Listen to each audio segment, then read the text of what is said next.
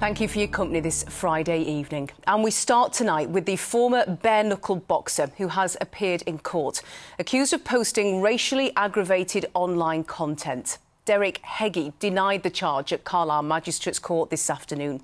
Meanwhile, police are putting another dispersal order in place tomorrow to tackle potential disorder in Carlisle. Matthew Taylor reports.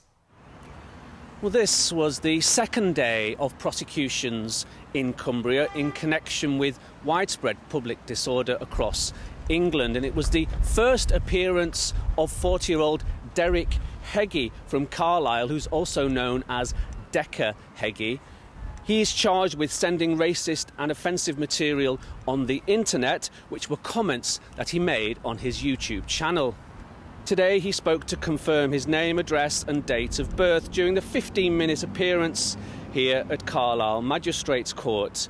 We heard details of what he said online, asked how he pleaded to the charge, which has a maximum punishment of 2 years in prison. He said not guilty.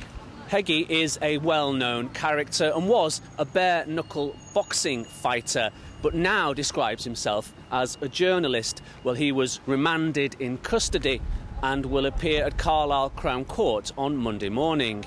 Meanwhile, 56-year-old Gerard Glaister from Workington has appeared at Magistrates Court there, accused of posting racist and offensive comments online. He pleaded not guilty and was granted bail. He'll appear at Carlisle Crown Court on Tuesday. It comes against a background of rioting across England, and in Carlisle, dispersal order was put in place on Wednesday night to prevent possible disturbances here. Another dispersal order has now been put in place for tomorrow in Carlisle, and it will run from 10 o'clock in the morning until midnight.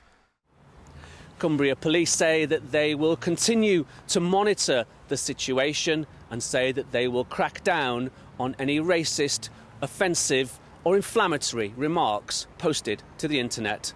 Matthew Taylor, ITV News, Carlisle Magistrates Court.